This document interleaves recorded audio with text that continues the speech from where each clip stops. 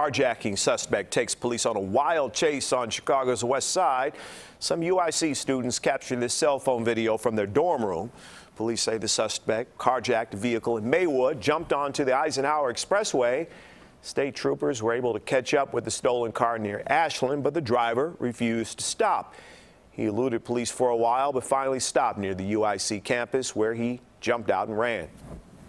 We see the suspect literally jump over the railing onto the highway, onto the train tracks. And then we saw him somehow pull over a car, get in the back seat of the car, and the car pulled away.